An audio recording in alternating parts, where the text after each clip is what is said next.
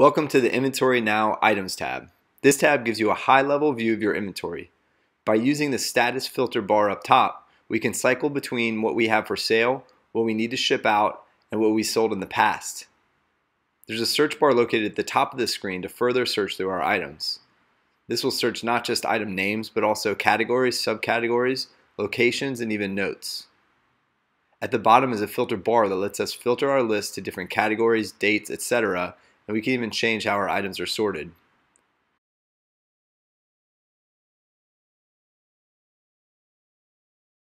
Note that a given status on the status bar will only appear if there are items applicable for that status. You can easily add stock to your items by selecting the item, pressing buy, and entering the quantity and cost. Unit costs help to auto-calculate these values for you. Selling items is just as easy. We can go to the For Sale tab to find our item, enter the number we sold, and how much money we received. If you ship your items, you can view the items you need to ship, select one, and enter the quantity you shipped. After all purchased stock has been sold and shipped, with the autocomplete feature enabled, it will be moved to the Complete tab until you buy more. Adding new items is quick and simple. Just tap the plus button and enter your item details.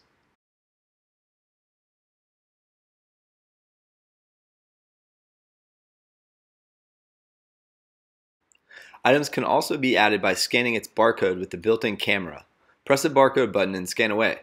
A third-party service is used to try to match your barcode to a product, and if product information can be found, it'll get added automatically. After a product is added by barcode, just scan it again and it'll open the item right back up. If you use a hardware barcode scanner, no problem. Just place your cursor in the search bar and scan your code, and the app will handle it just like it did from the camera. When editing an item, you can enter several fields to identify it. You have a category, a subcategory, a location, a date, and unit buy and sell costs.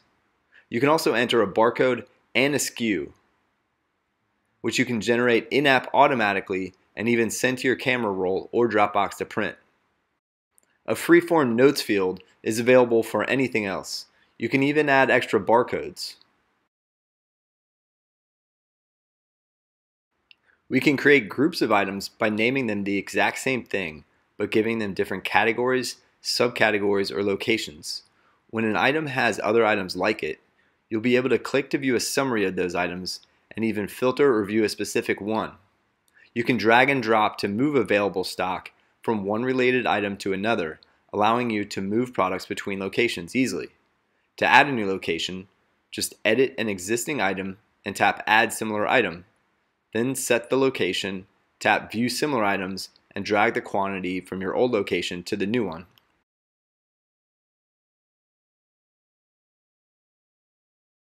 The Low Stock Status filter allows you to view any items whose stock is dipped below a given threshold, which is set in your settings. You can even receive push notifications when an item moves into low stock. Orders get created automatically when you buy or sell an item with the action bar on the item details screen. But note that orders do not get created when you add or edit counts directly. Orders allow you to track individual purchases and sales. You can see when an order occurred and which user created it. You can even add notes to track customer or shipping information. Completing an order allows you to automatically advance that inventory to shipped or received status. And canceling an order allows you to restock that inventory.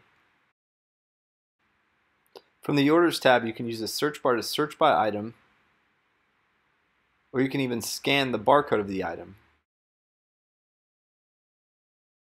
You can further filter your order by item categories or location, or by the order date, or even the user that created it.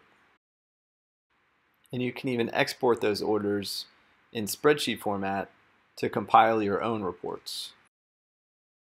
You can create more complex orders by following your normal selling workflow, but use the Add to Cart button instead of the Save button when selling. That will add your item to a cart, and you can continue to add as many items as you'd like and then check out when you're ready. Custom orders allow you to add fees, taxes, and discounts, and even check out with PayPal here or square point of sale. When you're done, your order appears in the Orders tab as normal. The Summary tab gives you an overall summary view of your current stock and provides stats on your revenue and profits. Note that the top section is specific to your item records and the orders are specific to the orders, which don't reflect initial inventory added or custom edits, so these numbers won't always match. You can filter the items in your summary and even export to a spreadsheet. Your Settings tab provides you with tons of options to customize inventory now for your business. One of the most important is your product lifecycle. Buying and selling your items is always enabled, but you can choose if you want to mark items received after you buy them or shipped and then delivered after you sell them. Once these statuses are enabled, just use the Mark As button at the bottom of the item view screen to tell the app how many you've received, shipped, or delivered. Some users may prefer to just check out and check in items instead of marking them as sold. That option is here and will work only slightly different than the normal buy and sell flow. Note that when completing a checkout order, it will check the items back in for you. For users that are using Inventory Now as a point of sale system, you will likely want to use the register mode and prefer checkout options. Prefer checkout will make the Add to Cart button more prominent when selling, and register mode will temporarily tailor the app to act more like a point of sale, hiding your item costs and allowing you to move more quickly through the sales flow. When you're done with point of sale mode, just turn it back off in your settings. The Manage Categories option allows you to move all of your items from one category into another one. The category, subcategory, and location fields can be renamed to whatever you prefer to call them, and you can even remove the subcategory field if you don't want to use it. Inventory Now uses the currency set in your phone's location settings, and you can change it at any time. Note that changing currencies doesn't cause any conversions to occur. It only changes how it's displayed. The Datasets feature allows you to create completely different silos of inventory data. You can easily add new datasets, switch between them, and you can move all items from one dataset to another. Linking to Dropbox provides you with a simple way to import and export your inventory data, and you can enable an auto backup feature that exports to Dropbox every time you close the app. Or you can import and export directly through email. When importing, make sure you follow the file format very carefully. You can create a sample item and export it to view the format and then add your new items. A user-friendly PDF export is also available. There are a few other import-export functions, such as the ability to export and import item images with Dropbox. The reconcile import-export function gives you a way to reconcile your inventory.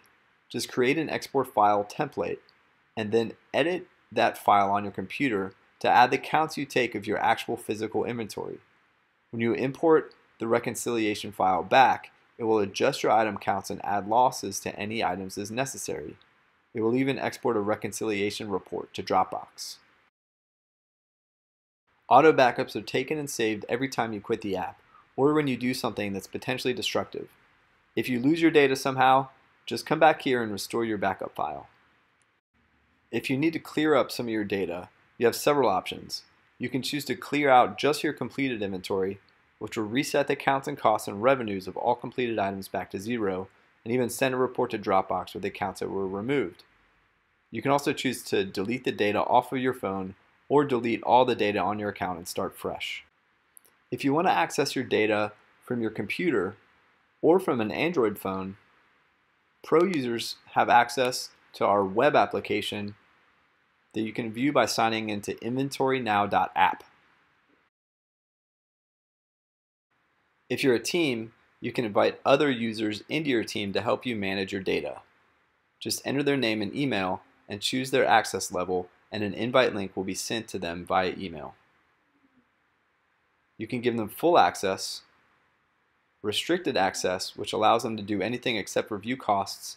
You can make them a register mode only user or give them read-only access. After you've taken Inventory Now for a test drive, get set up with a subscription to unlock the full power of the app. Just click the top row on the Settings tab and choose the subscription that's right for you. Both allow you to add in unlimited items, but the Pro subscription is intended for power users and organizations. You can subscribe monthly or yearly for a large discount.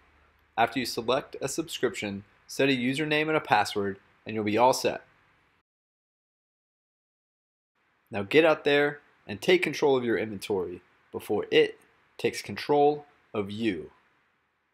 That's deep.